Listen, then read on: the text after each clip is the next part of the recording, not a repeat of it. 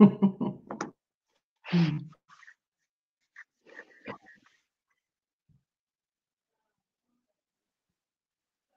right.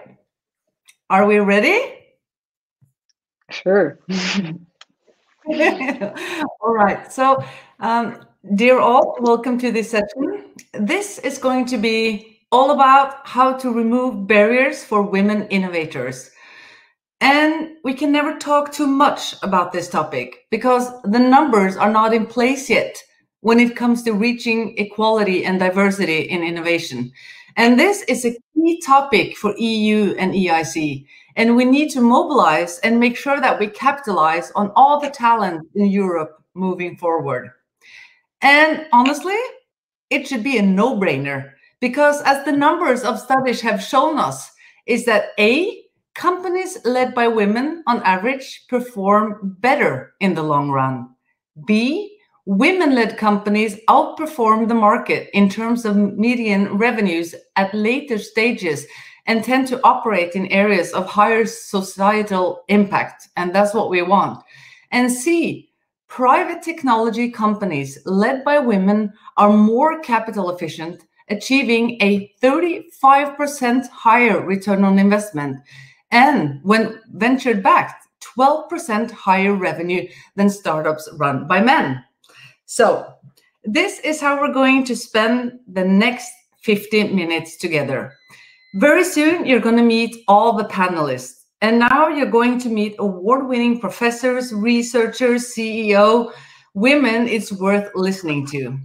And then we will discuss the barriers and what can be done. And I also hope that the women will share some more personal experiences on how you've actually overcome the barriers to inspire others.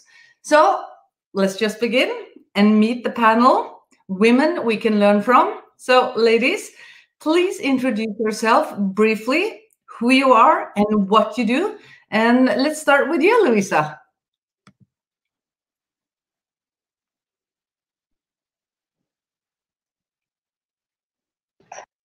Is Louisa here? Yes, I'm here, but now I was muted and now I'm unmuted. So good afternoon. Thank you very much, Anita. I am the first one, so I have some troubles at the beginning. Yeah. You asked to introduce ourselves. So my name is Luisa Prista, and I'm the acting director of EASM. EASM means European Agency for SMEs. This means that we are implementing innovation and research programs that are financed at European level. You know a lot of them. So one of the most important ones is Horizon 2020, where EIC, or the Innovation Council, makes part. And the other one is COSME, that is a program that is entirely dedicated to the competitiveness of SMEs. So in EASMA, I'm the acting director, but I have also another role. I'm an ambassador for gender equality. And I've been all my career very, very committed, with some success, I have to tell you, in increasing the participation of women in our programs, research and innovation programs. I have to tell you also that I'm very lucky because I'm in a position that I can and I have the responsibility to accelerate the process. And that's why I'm very happy to be here today with you. Excellent. Thank you, Louisa. Maybe we'll move on to you, Sandra. I'm Sandra van Vlierbergen. I'm a professor in Ghent University, active in the Department of Organic and Macromolecular Chemistry. And I also have a 10% professorship at the Free University of Brussels. My main expertise is related to development of biomaterials, polymer-based biomaterials, to serve a plethora of biomedical applications. Okay. Excellent. Valeria? Good afternoon, Anita. Good afternoon, everyone. I'm Valeria Nicolosi. I'm a professor of nanomaterials and advanced microscopy at Trinity College Dublin, and I'm also part of the advisory board of the EIC. I'm a researcher, I'm an innovator, and I have the privilege of shaping the new generation of innovators and scientists at Trinity College. So I actually am very, very passionate about my my mentoring role too. Yeah. And Judith?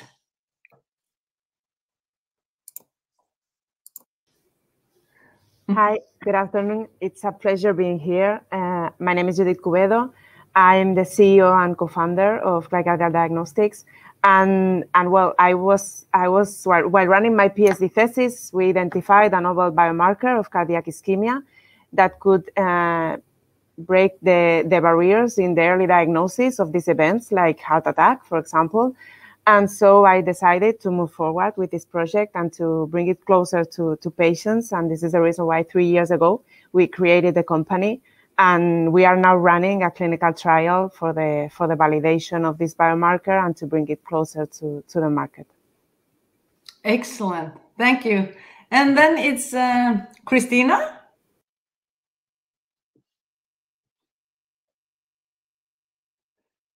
I think, Christina, I think you need to put... yes. So thank you so much. Great pleasure to be here. I'm Cristina Fonseca. I'm based in Lisbon, Portugal. I am an entrepreneur, so quite different than my panel colleagues.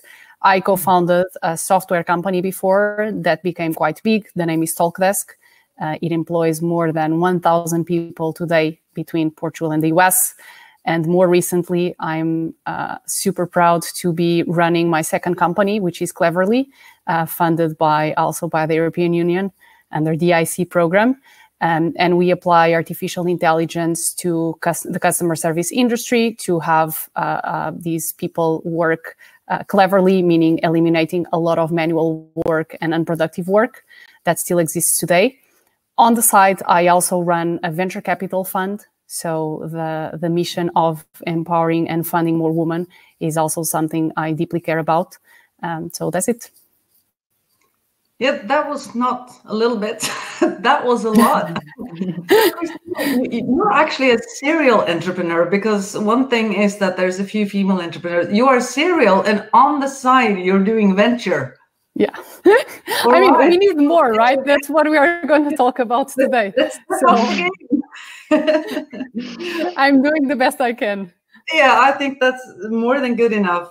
And this is also one of the reasons why we have this panel, is to actually meet you and you know, to connect with all of you ladies on LinkedIn. I really recommend that for the listeners, to connect to the women here on LinkedIn. So you probably have, I also see that if you, for example, take Magdalena, you've done an excellent job on the Green Deal. Thank you. And the Green Deal is really important for Europe moving forward. I think Europe is setting the standard here. And right now it looks like women is running it, huh? With this panel. Okay. So I want to go on asking all of you 3 main questions. And I'd like to start with you, Luisa, because as I mentioned in the beginning, the numbers are quite clear. And this is not a typical thing for one country. I think this goes for all of Europe. It also goes for outside of Europe, that women are still underrepresented as researchers, as entrepreneurs, investors, and business owners. I mean, you might look to Norway and think that we are 100% equal, huh? Well, let me tell you, only 13% of the businesses in Norway are run by women. 13%. That is not a lot. We have a lot of women in politics, but not in business. So I want to ask you, Luisa, what is EC and EIC doing in particular to make sure that we make some changes here, that we get to capitalize on the whole talent base in Europe? Hi, Anita. This is a very complicated question, and in fact, the answer should be very long. But I think that we must be very positive. Myself, I'm a mechanical engineer from thermodynamics, and you said to put our experience inside. And in fact, I worked for a long time in technology, in the private and in the public sector. And as you all, a few, because I was also a researcher, I experienced a long list of barriers that we cannot, that there is no reason now to explain here. But however, during all these years, I think that we all of us witnessed as well a progress done in the field. And you agree with me. And I also have to tell you that the Commission, the European Commission, did huge advancements in the last 20 years. In research, we start by research and now then innovation. Now we are going back, we are going towards investment. But you presented the figures, and the figures are far from being optimal. We are not in a sustainable situation. And the conclusion is that action is still very, very needed. So what I have to tell you is that we are at the Commission perfectly aware that women underrepresentation in the tech sector, because we are concentrating now in the deep sector, is not only a matter of gender equality, and but it's much more, it goes beyond this, and this is a matter of quality of research, and I know that there are researchers that are here, the quality of results, and mainly is an economic and a social matter. So we cannot, this issue is not yet entirely acknowledged. And normally when I'm talking about these issues are considered just women matters. Those are women issues, and everybody is forgetting that is about society. You, Anita, in your presentation, you present some very striking figures that are, that illustrate that this is not true, that in fact women-led enterprises are in generally better than the others. So this is a clear economic issue. It's clear economic business case. So I have a question that maybe it's very simple and very naive, but if there is evidence, because the figures that you gave came from a study from the IB, it's not that you are coming just with figures like this, these figures that represent an evidence. And if there is evidence that women-led enterprises are performing better than those by men, and that they create better revenues, better more jobs, and so on, is evident that investing in a women-led enterprise is a better bet. Yes. So why is it not happening? This is strange. This is bizarre.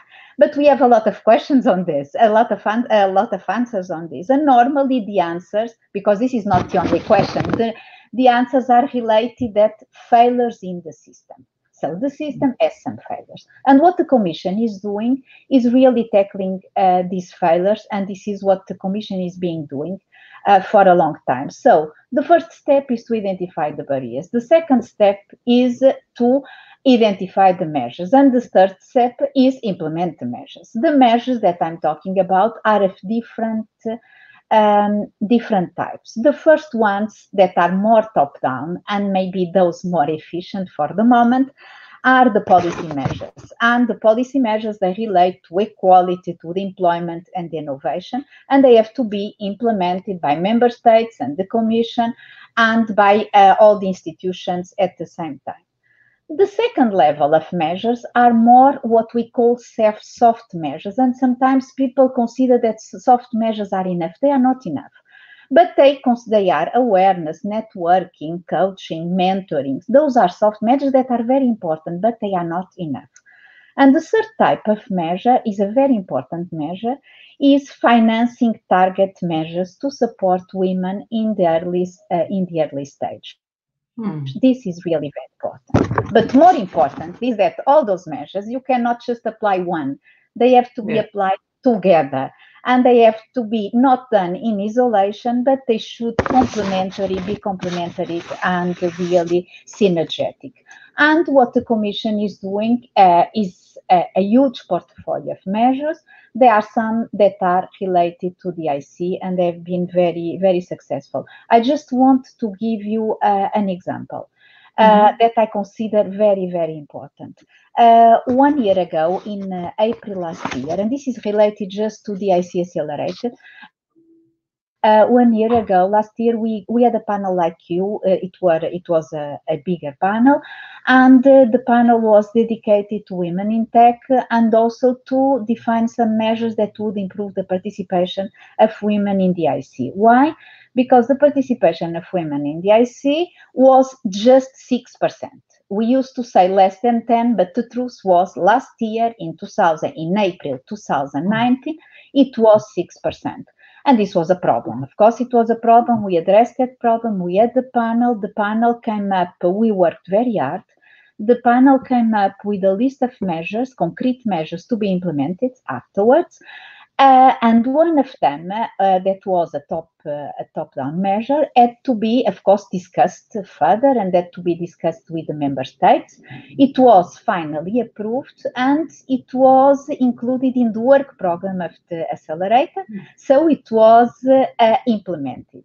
And this measure was implemented in this May. So in 1 year and 1 month, the result was that the participation of women changed from 6 to 34. Yeah. So you see that, yes, you see that the top measures are very useful. The measure was a very simple one, was just to facilitate all the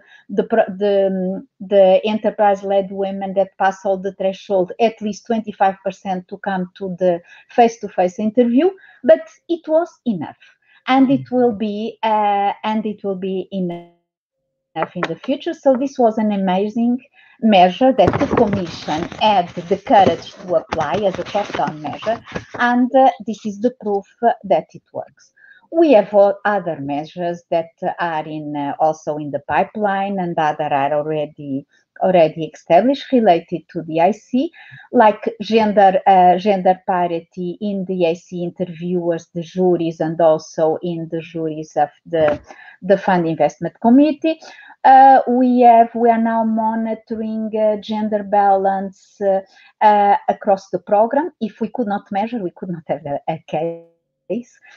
Now we have KPIs. We have a community of women founders and researchers supported by the IC. We have the EU prizes for women innovators, and Judith knows very well how good it is. We have a human leadership program that is launched by the Business Acceleration Service, and more measures will come. I want also to mention that the other program that I was talking about at the beginning, the COSM program, that is related to the competitiveness of SMEs, launched also some measures that are supporting the ecosystem. And the ecosystem, you cannot forget the ecosystem. And in fact, the Enterprise Europe Network has been very active, in particular in a sector that is women entrepreneurship, the second group on women entrepreneurship, to develop or to encourage women to the participation of TIC, and working more in the widening countries and the Balkan countries, and we had very, very good results.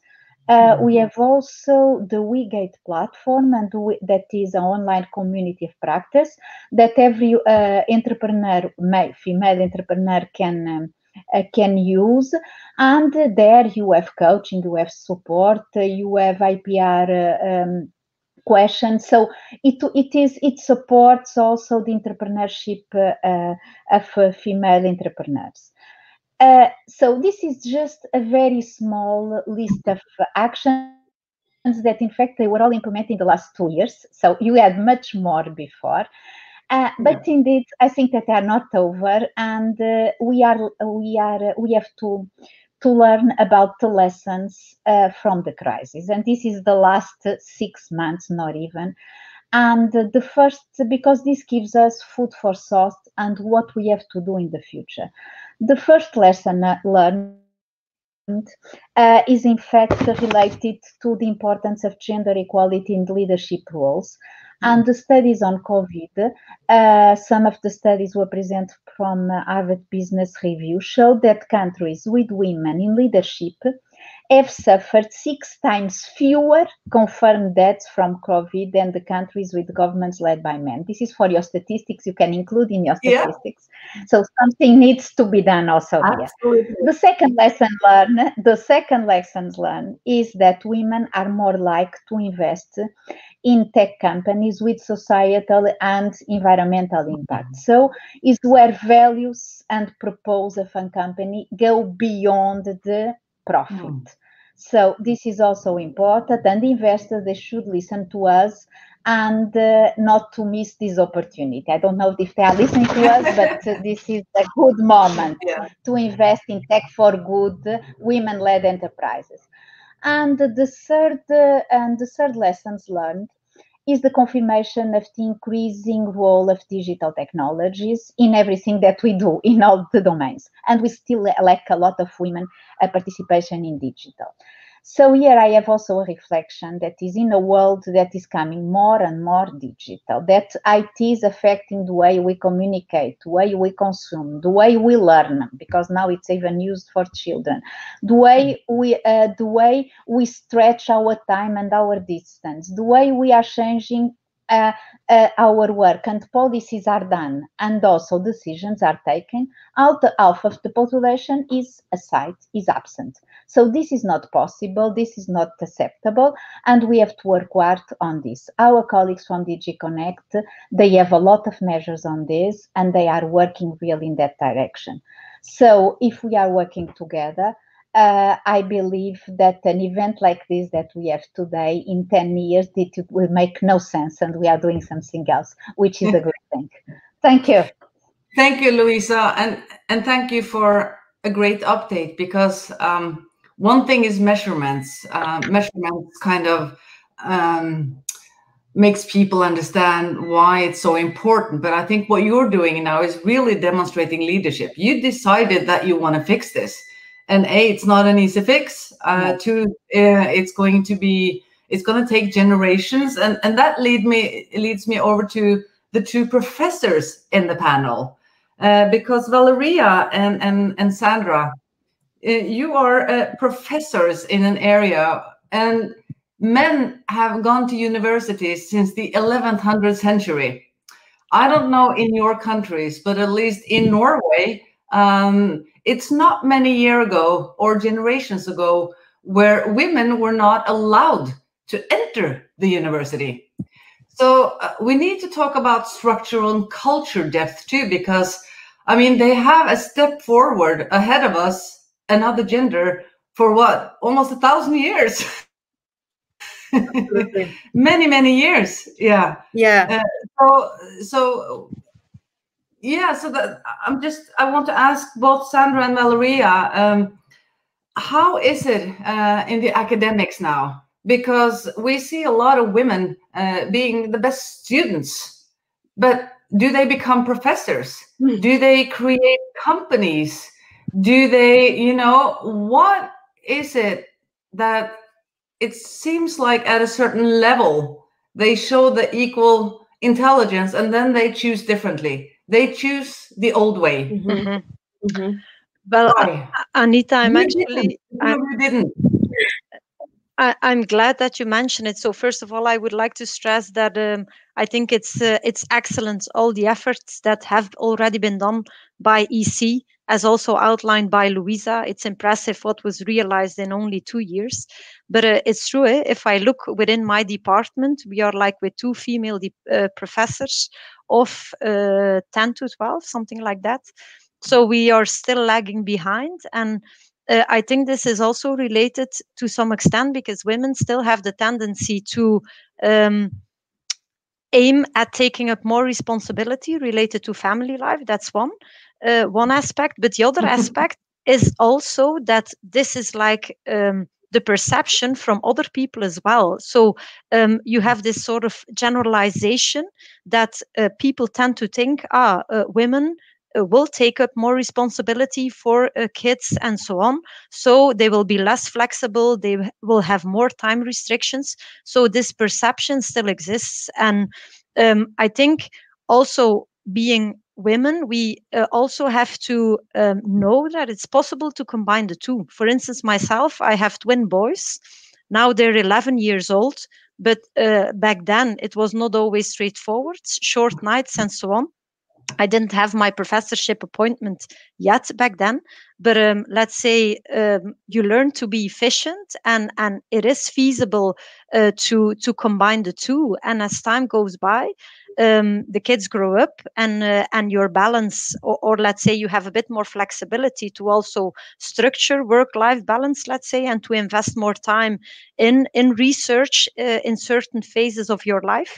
And for me, it was actually an extra motivating factor to show, like, okay, I can combine the two. And currently I'm actually also working towards realization of 2 spin-off projects where the launch is foreseen for next year. And I also combine that with teaching activities and supervision of more than 15 PhD students in my lab. And I'm sure that my 2 boys are still convinced that I'm a good mother. So we have to throw away the perception of, like, you cannot have it both. Yes, you can, but you just have to believe in it. And you can really stimulate your efficiency. We can do multitasking often better than men. Yeah. So is it like you say, Sandra, that so you can be the CEO or the professor at work, but you need to lean out a little bit of the responsibilities at home? Because I'm just thinking, I haven't met any men, either CEOs or professors, that we've had expectations that he should also be excellent in the household. Have you met men like that? Indeed. Expectations? Let's say the expectation level in that respect is in average relatively low. Although we shouldn't generalize either, because otherwise then we would basically do the same as a lot of men do. My husband is a sales director in a US-based company, so he also travels a lot. In COVID times, obviously a bit less, but we just plan it properly, and we mail to one another each other's agendas, and so. And related to work in the household, it's nicely balanced between the two. So you don't have to do everything yourself. Yeah. And chaos is also okay. You know? Definitely. Chaos at a very early stage. Okay, Valeria, how is it? I can tell you, Anita, is there is a massive gap. Things are improving. This is the good news.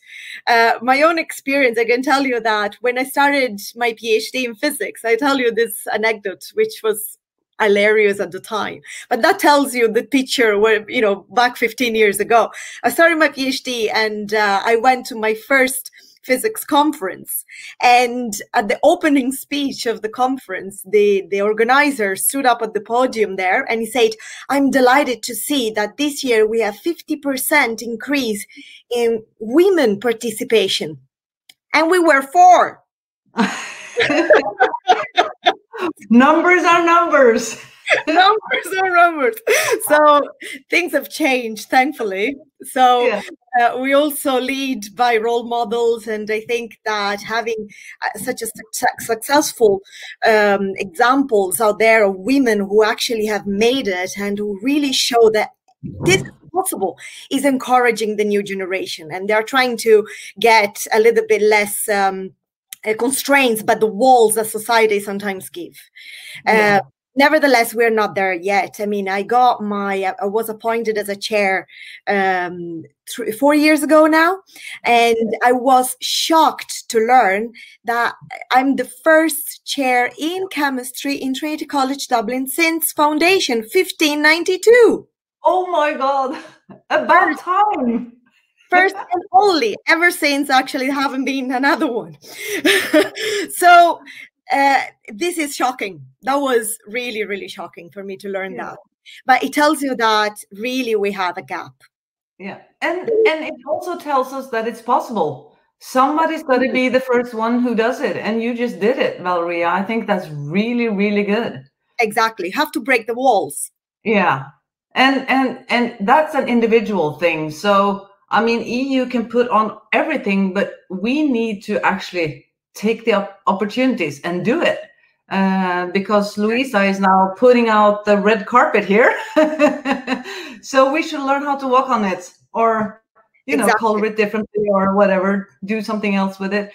Okay, so we have also 3 CEOs funding their own companies, and you've actually founded growth companies. A lot of women that found companies, it's not a growth potential. It's seldom technology based, and it has maybe 1 or 2 employees. So making the companies that you've made, Judith, you actually won the prize of Women Innovators in EU for your company. And you're in the health sector. You're doing glycardial diagnostics.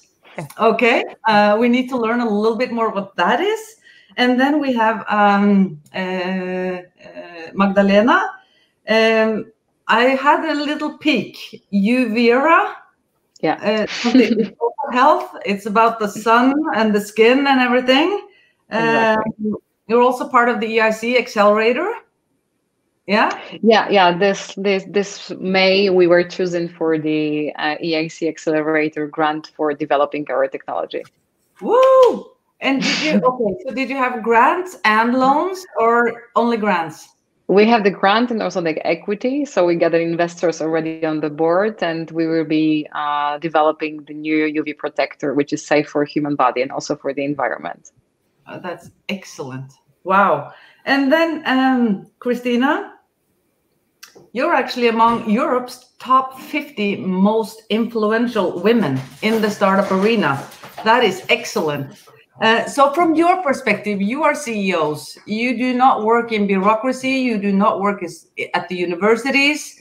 You've built your own companies. Why? Well, because most women don't, right? So what do you do? In my case, for me, it was really clear that when you are dedicating your life to biomedical research, your overall goal is to bring the solutions you find in the laboratory closer to patients.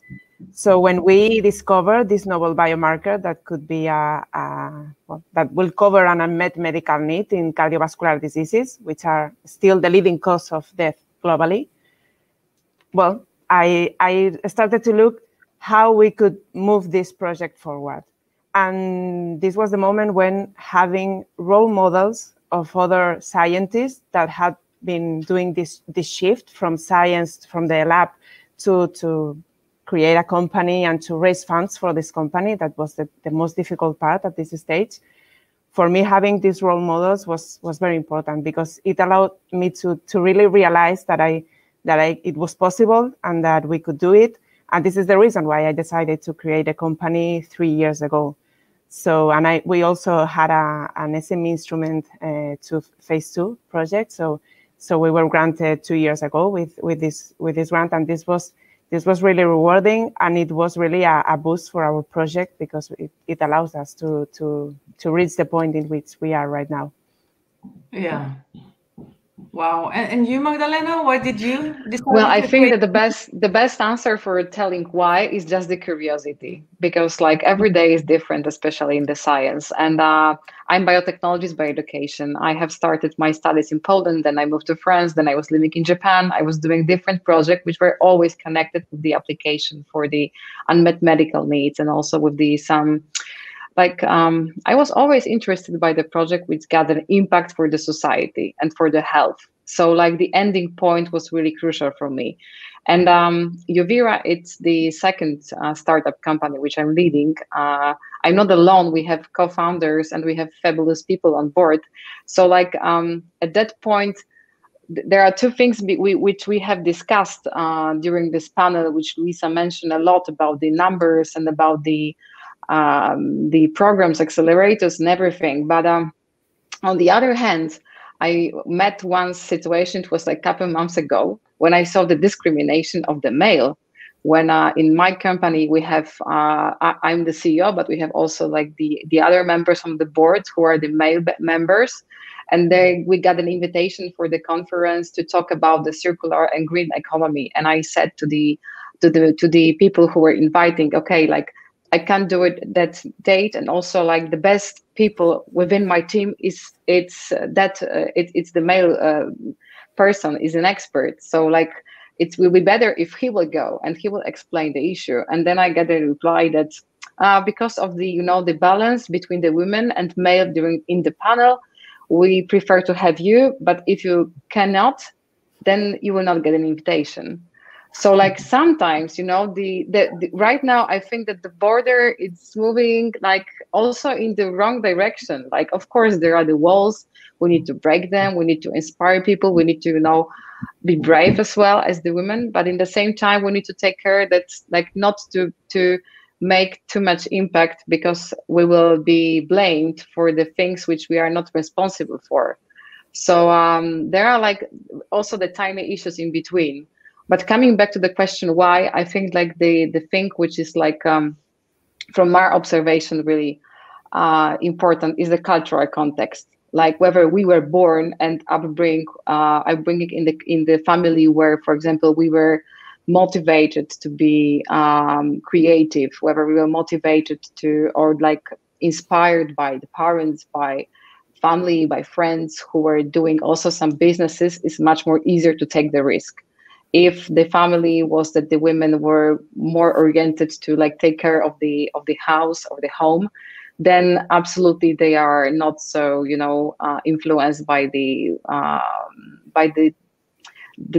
closest environment. So I think that like we need more time, and in the same time we need to be in some way brave. And I think that this time right now it's rising. It's a good time for us. However, we need to be also aware to not switch the button to the wrong direction.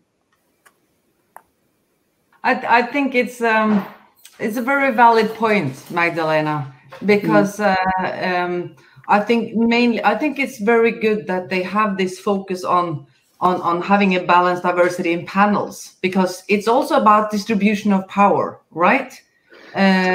Because it's an important signal effect for other countries or other areas where there are 0 women, right? Mm-hmm. But I also see your point, because you want to represent the best one. And in that case, I think it's really fair of you to say that, well, in this case, I would recommend this person. Then it's up to the event maker to make the panel. But I think it's really good for you to be clear on that. It was the situation, but like, I don't want to point out that like we need to divide ourselves by gender, by the color of the skin, by the color of the hair, whatever. Like it will be crucial to take into account our competences and expertise, not just, to make the situation by accident. So we are in the really lucky period, but in the same time, we need to take care of the balance, because like I think that it may be the other way around, when there will be too much, around shifting from one side to another, then like the collaboration will collapse. Absolutely. And Christina, how has this been for you? Why did you decide to build companies? I mean, it's a great question, but the answer is not that straightforward. If I look back, I think it was a little bit inevitable. And as Magdalena mentioned, I think it comes from my family and the support I always had around me. When you create a company, like most likely you're going to fail. And then things can go right. So, but in Europe, especially in Europe, and I lived in San Francisco, which is a completely different environment where people are taught to take risks and to, make big bets. Everyone wants to join a startup. And then coming to Europe, everyone is way more risk averse. People want to get jobs at the government, don't take risks at all, be in their safe space, and don't experiment that much. And I think at the end of the day, my family being super supportive, I knew they would respect me and love me in any way, even if something I decided to do didn't work. So I think not everyone has this level of support, because overall the society doesn't give you that. And sometimes families also don't give you that, especially being a woman. My parents, like my father is very hands-on. My parents didn't go to university, which is even more interesting. And they always supported my choices. There was no distinction between the man's role and the woman's role in regards to doing more technical things. So that had a huge impact. I mean, they didn't understand my choice, but they supported it, which makes a complete difference. And I think for the ones that are raising kids, it's very, very important to support the choices.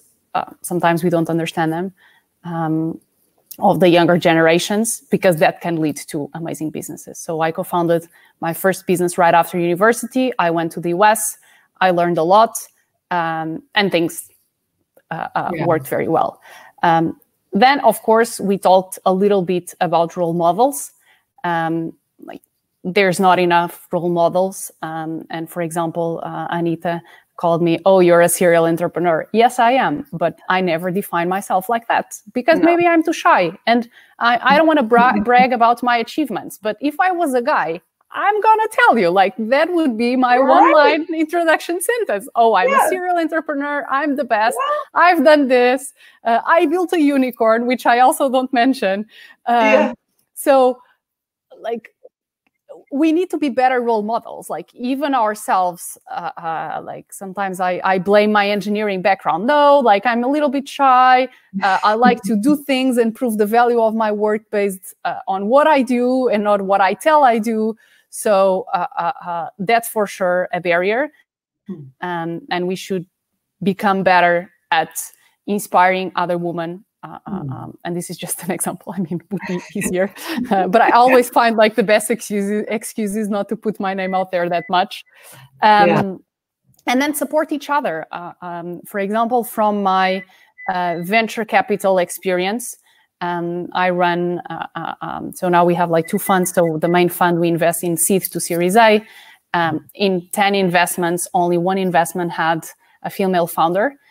Although, I mean, we were trying really hard, but there's not enough women going through the funnels of founding companies and getting into top positions at other corporates. So what we did was we created an earlier stage program where, I mean, it's you can basically look around and find companies that are still to be developed, so super early stage, where the pool of female founders is larger, and just going one step back, we got at 50-50. And that was not, it was just based on competence. So we screened companies based on competence, we applied the same criteria, but we just went one step back to put more people at the funnel. And that makes a big difference. So I would say it's a little bit our responsibility of everyone to try to contribute in different areas as much as we can. But this has been more or less the way I've been doing it. For example, now at Cleverly, I'm very, very conscious about diversity. So I make an effort to interview people of different backgrounds and genders. So we have a woman leading sales and a woman leading AI research. And I mean, they're the best. So it's putting more people at the funnel. Absolutely. And diversity is so much more than gender. It's specifically when it comes to understanding the difficult questions that we have to deal with, that needs a cross-cultural understanding.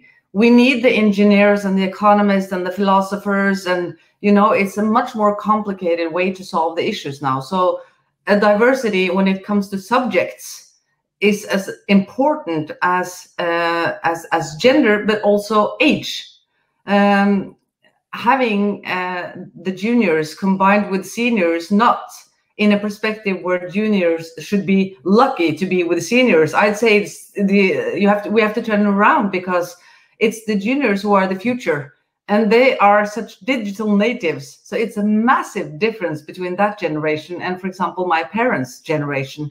So I think we all agree that diversity is more than gender, but there's still a huge lack of how men and women has had different possibilities, both in academics, both in the business world, and that's changing. And that's why I'm so really happy that the 6 of you wants to speak about it, because it's really hard to speak about a gender and saying women mean this. I want to be very clear for the listeners. These are 6 different women solving their lives and making their choice in their way. There is no woman way to do things. There is no man way to do things. There is hundreds of ways of solving or running a company or being a professor. And I think what women brings on board is a bigger space where we can act even as shy engineers becoming CEO, or not shy becoming engineer or professor. I mean, yeah. So I'm just saying to the listeners, none of us are talking on behalf of a whole gender. We are just examples here of things. So I think it's time. I mean, it's gone 45 minutes, ladies, already. And we've just touched some of the topics that we really wanted to talk about. But I think maybe we should also involve some of the listeners, because there's a lot of people watching here now, and I see there's a lot of things happening in the chat. And if Andrea is here, yeah, maybe I should pick out some questions for you. Are you ready to answer some questions from the listeners? Let's see. Okay. There's a lot of activity here. That's really good.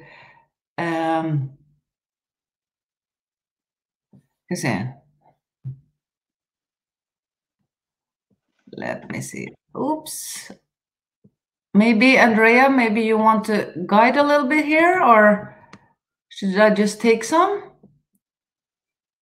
Here is someone who says that for women in tech specifically, we need to have network and organization. And she's mentioning a group in Berlin. It's called Frauenloop. I don't speak German, but so what do you ladies here think about organizations and networks for women and tech, women and CEOs? What's your take on that? Just raise your hand. Do you want to start, Louisa? Are you part of a network for women? Not at one. Yes, I'm part of not at one, but I'm part of other networks. Of course, networks are very important because we have to create this ecosystem that I was talking about. And the more you are inserted in an environment that can coach you, that can mentor you, the best you can do. But this is not, and I would like again to highlight this question, this is not just because of women, it's not just because of women. It's because of society and the economy, because women in tech, as we see, are a huge economic resource, and it's very stupid, and we cannot afford in Europe to lose it. So all those networks that put together women, that open opportunities, that create discussions, of course, they are very benefit for everybody, for the women and for the society and for the economy. Absolutely. Anyone else want to comment on the network? Are you part of networks, Sandra? I'm not part of any network in particular, but I think it would be very useful. At Ghent University, we do have these smaller initiatives, for instance, like mentor-mentee programs, where I remember that during my postdoc, I was then mentored by a female professor who was already like very senior, appointed for more than 15 years. And I remember we had then several discussions. Also, basically, she was then explaining how she was handling work-life balance and so on. And I remember that I was very impressed when she was telling that she had 3 kids. And I checked her CV in advance because I didn't know her personally in advance. Then I remember that I was like when coming home, thinking, okay, it is possible to effectively be successful in work, in careers, and still combine it with even 3 kids. So for me, that was very reassuring that it was a good choice, and that it was feasible to stay at university. And that a bit also comes back to the comment that Christina made related to being a role model, that we have to dare to be a role model. And I think as professor, it already starts with being a role model for your PhD students. I remember at one PhD defense, the parents of, it was a female PhD student, and the parents came to me at the reception after the defense, and they were saying, thanks a lot, because our daughter is so excited after this PhD work, and she came home and she was saying like, I can be successful in my career and still combine it with the family life, because Sandra has twins and she manages to do everything, to combine everything as well. So I can do the same. And when Christina was mentioning the role model, I was thinking about that great compliment from those parents, but at the same time also my mentor years ago at Ghent University, who was actually then also mentioning that some days it was harder to combine the two. So hearing from others, also coming back to the chaos, Anita, you were mentioning, now and then chaos is not bad at all. No, it's good. We get through it, and you have to exploit role models and also try to be one ourselves, and not always be too modest, like Christina was saying. Yeah, excellent. And Valeria, you had a comment? Yeah, I think networks are extremely important for what was just said, being a role model and making sure that the new generations understand that everything that we are experiencing is possible. But at the same time, we don't have to inquire into the other problem that we are kind of vocal amongst ourselves. We actually need more vocal outside the women's world and make sure that we are acknowledged for what we have achieved and for what can be achieved. So on one hand, I'm very, very pro networking among women, but at the same time, we have to be vocal and we have to lose our shyness, because this is what men don't have. Men outsell themselves so well.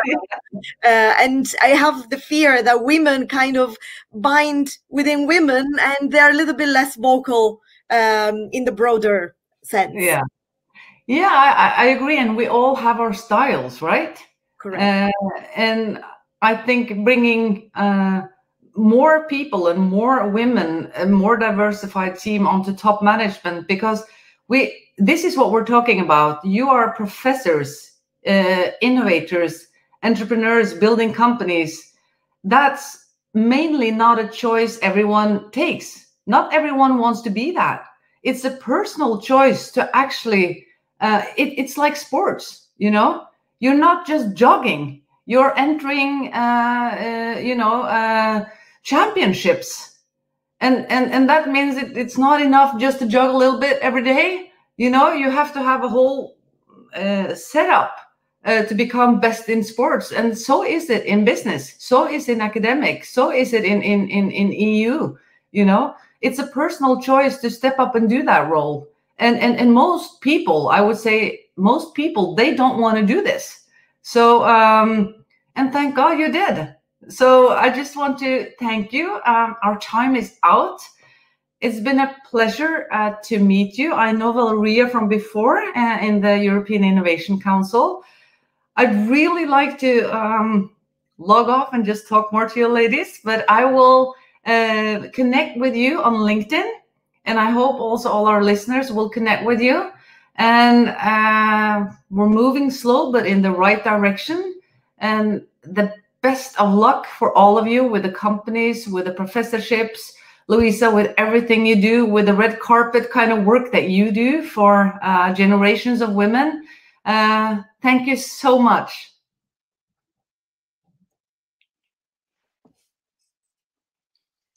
Thank you. Thank you. Bye-bye. Good luck all.